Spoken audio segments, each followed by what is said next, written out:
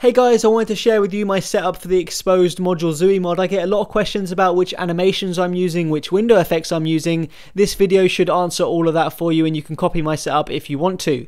Now, if we just check out the transitions I'm talking about in the animations, this first one is called a ListView animation. You can see it's definitely different from stock. This is probably the one I get the most questions about. I'll tell you my exact settings a little bit later. I also get a lot of questions about this little application down here, this little switcher, and it is called switcher.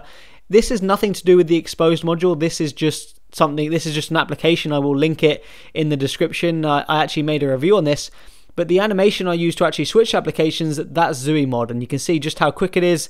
It's one of my favorite animations, and it's just, in my opinion, better than the stock one. And lastly, we have the window effect. You can see here when I push my power button, this kind of little window comes in a little bit different and disappears a little bit different to how it does on stock. Again, that is Xuimod. So let's go ahead and check out these settings. Okay, so we're going to jump straight into the animation section because that's the only part of Xuimod I actually use. And we'll start off with ListView animation here, and we'll go ListView animation again. And I've got mine set to scale. That's my favorite one. I've tried them all, but that is the one that I think looks the best. And the interpolator I've got set to anticipate and overshoot.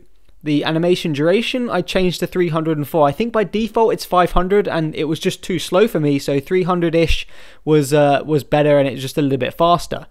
The persistent cache I've actually got set to animation and scrolling. I just felt like it made it a little bit quicker to use if I had both of those on. I'm not sure if that's a placebo effect, but I leave it on anyway.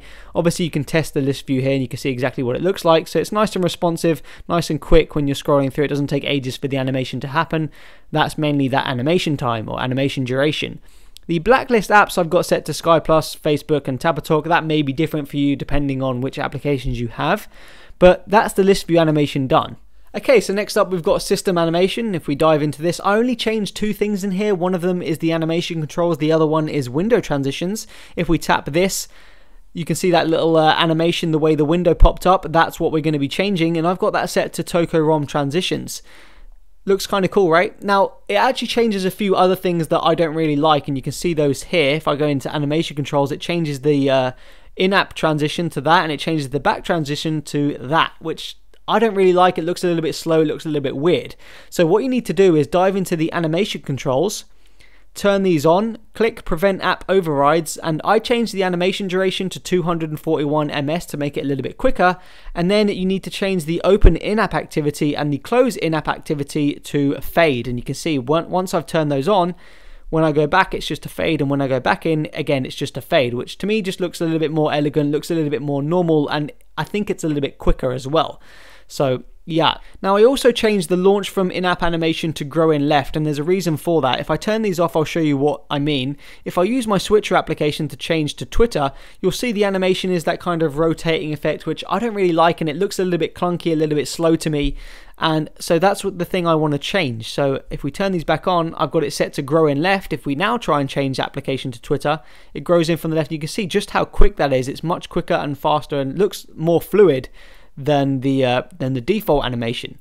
I also changed the move to front animation to grow in left as well, and if I turn those off, if I go for example to settings, which pulls it to the front, again it has that weird rotating animation, same as if we open up a module it has it again. So I'm not a massive fan of that pretty much anywhere. So if we turn those on, I've also got the move to front animation set to grow in left, and if we now open settings, you'll see it's a lot quicker. If we open a module, boom, it's much quicker there. So yeah, everything else here I've got set to default, guys, and that's pretty much all I changed on my Xuimod. So yeah, I hope you enjoyed it. Peace out.